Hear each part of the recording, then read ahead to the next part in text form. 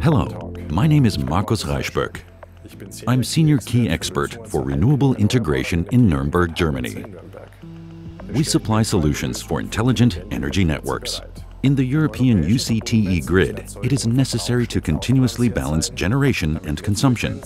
This ensures that the frequency and voltage remain constant and guarantees grid stability. In general, this is ensured in advance by means of trading on the European Energy Exchange. The underlying generation and consumption forecasts, however, are subject to certain inaccuracies and fluctuations. This means that the transmission system operators responsible for maintaining system stability additionally obtain control reserves from power plant operators.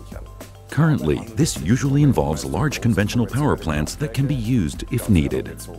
As part of Germany's transition to a new energy mix, the share of fossil-fueled plants is expected to decrease significantly. In addition, all nuclear power plants are expected to go offline by 2022. The demand for electricity should then largely be covered by renewable energy sources such as wind, photovoltaic systems, and biomass. Unlike in the past, today renewable energy sources are numerous, small, locally distributed units that are connected to the distribution grid, not to the transmission network.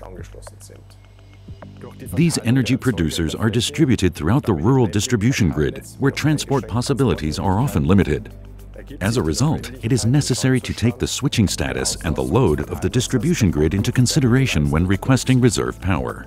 This is where the concept of the topological power plant for providing ancillary services comes into play. The status of the grid is continuously assessed in the control system using state estimation technology, taking into account all available measured values and switch settings. Taking the grid boundaries, in other words the power and voltage ranges, into consideration, the distributed energy resources are controlled accordingly. This makes it possible to provide the operating reserve at the substation, the interface to the transport network, and keep the voltage and frequency stable.